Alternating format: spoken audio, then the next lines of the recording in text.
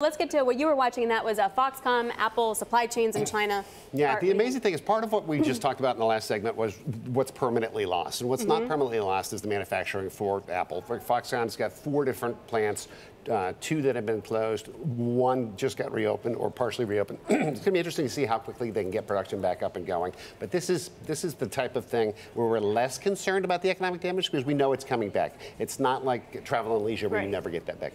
I did think it was interesting that there was a report in the Nikkei that they are making their own surgical masks to start production faster, that they have a separate line now that's going to crank out masks. Well, because their employees can go back. Well, to that point, like, you can get your employees there, but if you don't have the right protection, then why would you send them back to work? Which is part of the reason why maybe one of their plants didn't get the approval. Right, and it's going through a second round of trying to get approved, and that's exactly what they're trying to do. It's like, okay, we're better at it now, come check us out.